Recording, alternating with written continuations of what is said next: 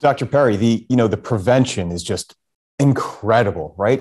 I'm curious, what if someone has HIV? Would the vaccine do anything for individuals that already have the virus? At this point, no. Eventually, who knew that in 40 years we would be here with HIV? Science evolves, new knowledge develops every day, and eventually, maybe this vaccine will provide a roadmap to a way of being able to eradicate HIV in the bodies of people who are living with it. Yeah, Dr. Perry, and we've seen how complex a vaccine rollout can be, right? With coronavirus, for example, like eligibility, how fast it can get to market, approval, things like that. What do you think that this HIV vaccine rollout would look like, and who would even be eligible?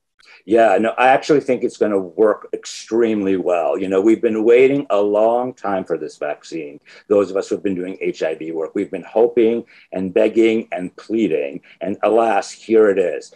What I think is really interesting is that when you think about the populations who are most affected by HIV in this country, marginalized people, often gay and bisexual men, people of color, gay and bisexual men in particular, and gay and bisexual men of color are particularly altruistic, and they want to help their community. We've been doing this for 40 years, chipping in to help people living with HIV, being parts of trials to create new medications. So I think it's going to be a very different attitude towards an HIV vaccine than it was to the COVID vaccine. And quite frankly, people have deep down in their memory somewhere this notion, either from film or like us, from living through it, that there was this period in life where people could engage in sexual relationships without the fear of becoming sick or infected. So I think people are going to line up, and they are actually lining up to be in these clinical trials. And I think in the next few years, we're going to have a breakthrough.